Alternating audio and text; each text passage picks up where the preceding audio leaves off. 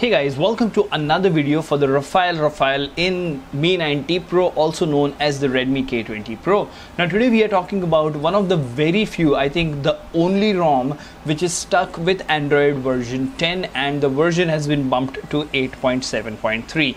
Yes, this is Resurrection Remix and we are not talking about Android 10 firmware. The actual Android version on this particular ROM is Android 10. We have recently got the release of Android 12 and there would be a very strong reason why these guys are doing it, but nonetheless they are giving constant updates to this particular ROM, and recently 8.7.3 was released. So let's go ahead and have a look at this particular version, and later maybe we will try a gaming review on this as well. But before we get into all of that, if you haven't already, please subscribe and hit that notification bell icon so that you get notified every time I upload a video. In the description of each video you will find a link to our Telegram community where you have more than 1,000 like-minded people chatting with each other, so join us there. Last but not the least, if you think the hard work is worth the effort, please click on the join button and support the channel.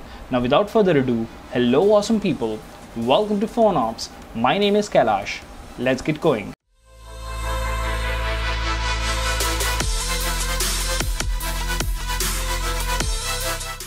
Alright, so let's see over here. Resurrection Remix official Android 10 updated on 30th of September, and it has bumped to 8.7.3. September security patch, RR upstream. That's everything that they are mentioning over here. Now before we actually get into the details, let's actually talk about what Resurrection Remix has been.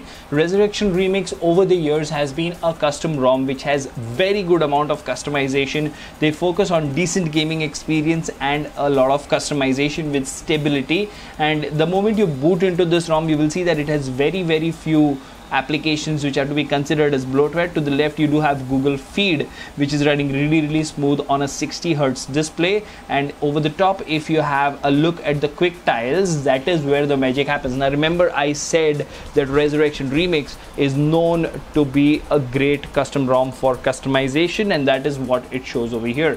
You have a ton of options over here. Just have a look: smart charging, CPU info, gaming mode, gesture anywhere, configurations, disable animations, pulse, ambient display, caffeine, on the go, audio mode, screenshot, sync, screen stabilization, system updates.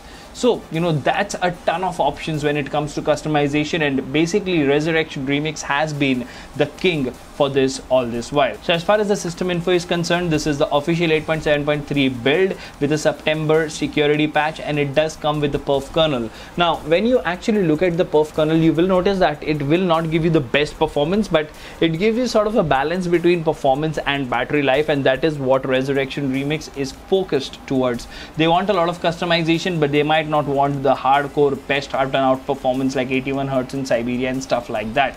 So let's go ahead and have a look at the customization options. So the moment you go to settings over here, you have Resurrection Tools, in which you have status bar, panel, system, interface, lock screen, animations, and miscellaneous. So one by one we'll quickly have a look at these customization menus. You do have clock and date, network traffic, notification ticker, battery bar, logo, system icons, carrier label, status bar weather, status bar gestures, and status bar tuner. Now in panels you have quick settings, header, recents, and volume panel, and on the system you have accent picker, buttons, navigation, power dialog, parts, vibrations. Then you have interface, in which you have fingerprint settings, so that's something really interesting. You have edge lighting, heads up, dashboard, display size, font size, Resurrection themes, gaming, so you do have a dedicated gaming mode over here, and then you have miscellaneous. Under lock screen you have ambient options, lock screen battery, lock screen style, lock screen items, bottom shortcuts and transitions, lock screen notifications, and lock screen media. And then you have all your animations here, and you have miscellaneous, wherein you can check for updates and all. So that is something really neat. So all in all, this ROM does have a ton of customization, and it does come with the perf kernel. I've been using it since yesterday and I've not really had any issues. This is based on the MIUI vendor. So if you're going to flash this ROM, remember you have to flash the 12.0.3 firmware plus vendor, because I tried 12.0.6 Android 10 firmware and it did not work for me. Now another reason why this particular ROM is special, because ANX camera works just fine on this, and this is a stable official update, so I don't see a reason why there would be any major bugs, and I have been using it since yesterday and I've not noticed any issues. Now let's go ahead and have a look at the benchmark numbers before we actually end the video. So the CPU throttle test is something which is okay, it's not that excellent.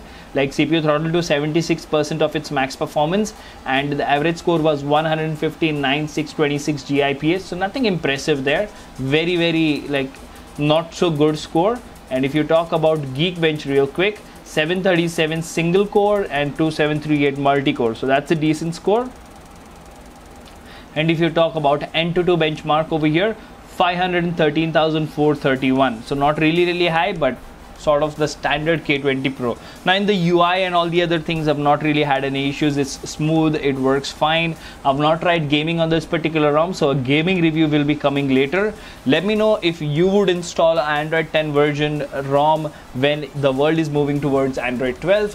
Until the next one, this is Kailash signing off at PhoneOps. Keep smiling, take care, goodbye.